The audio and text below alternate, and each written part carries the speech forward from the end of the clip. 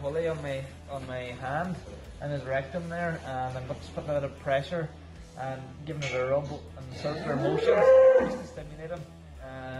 So you can feel the pulley, the seminal vesicles and the prostate, so I'm just getting a rub on all of them. So we just want this here pointing down towards the prostate and the pulley. So just lift the tail.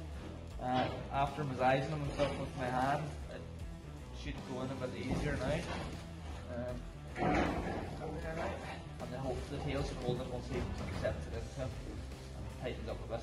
Now this is our electro-ejaculator, our pulsator, and we've already got a program saved here, so we're just going to go on the programmed one and press start, and it's started there now. So we're just going to start collecting it from now on. He hasn't protruded the penis yet, but just in case he would start to ejaculate before he protrudes it, I'm going to start collecting. So here we got the penis fully protruded out. We can see the very end of the penis itself. You can see him ejaculating there now. So there's no growths or any defects in that penis. That penis is totally normal, and he's giving us a good sample there now as well. We've got a sample here now. Now the fact that the hair there was a little bit dirty, the balls inside. We've got a little bit of dirt just through it, but we've put it on the slide here now, on this heated slide, and I already have looked at it. We'll just put another drop with that there now,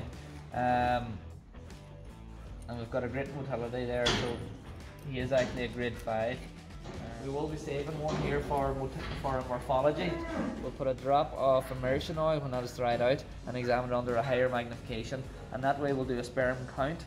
So we'll get the number of normal sperm on the slide and count them out of 100, how many normal ones we have and any defective ones that we have. So that's our bull test done. I have a cert here.